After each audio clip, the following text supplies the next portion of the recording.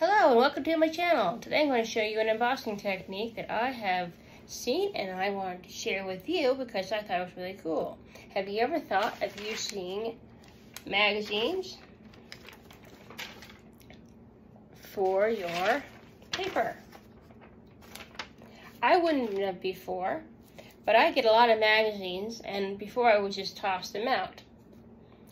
But now I can do something kind of cool, and you can add them to your cards or your envelopes, or whatever project you're doing. For this project, you will need some clear embossing ink. It's always going to be clear. You will need some stamps that often come like this. Sometimes they're on blocks, either one will work. You'll need some embossing powder. This one is shiny, this one is sparkly, this one is kind of matte, and it's kind of sparkly-ish, yeah? They come in a variety of different kinds, and they will all work. You also need a heat gun for your embossing. If you wanted to attach it to a project, handy scissors will work. So what I'm going to do, choose an image. I'm going to choose an image I'm going to put it right around here. So what I do, take my stamp, which is on this little block, put it into my clear gel pad, stamp it on this purse, and I take my embossing powder. I'm going to use this coppery kind of color, and I'm using too much on purpose. It's going to look like it's all over the place, and it will to you, and that's okay. It's supposed to. You're supposed to just cover it, and because then what you do is you take your paper like this, and then you just tip it onto a page below.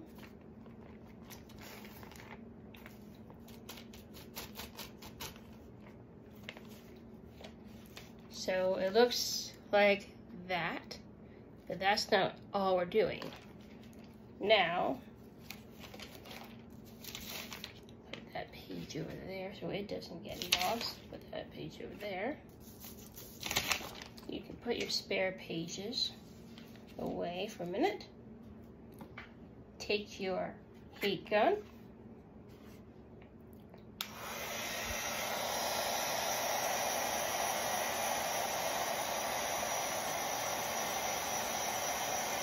You have to be careful with this heat gun because it's like a hairdryer, but even hotter than a hairdryer.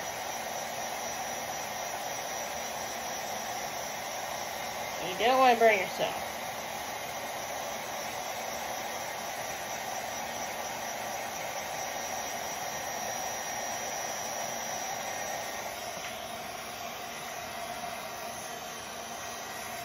And we turn it off. And now we have a nice sparkly, you can tell if you can see.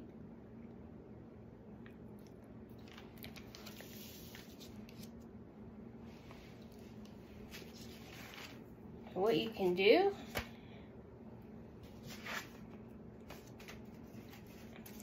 let's say you got this card here, doesn't really go, let's see, you want to make a little card, it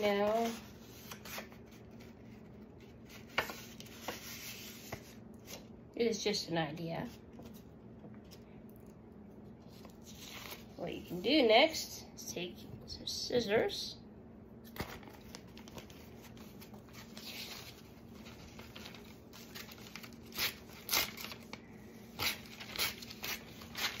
and we're going to cut out first just roughly from the page because it's torn a little bit to make it easier. And we're going to go in, and we start to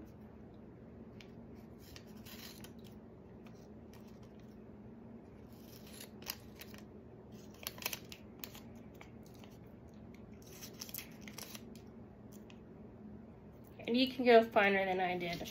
But as you can see right here, I look nice little sparkly, shiny, well, it's not really sparkly, but it is shiny, coppery flower with some craft glue, and of course,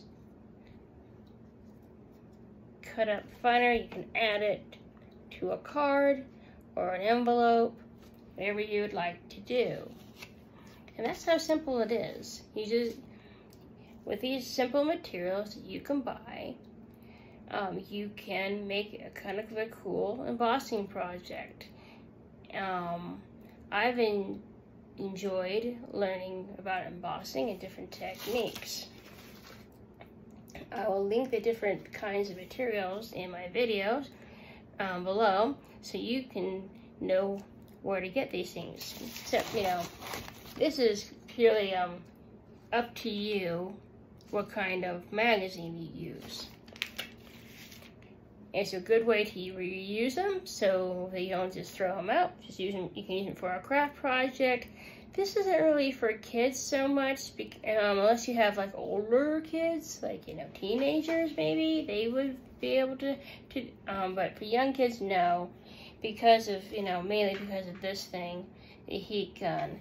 It gets very hot, and it could burn them. So this is definitely not a pro kid thing. It's something they could watch you do, but not something for them to, you know.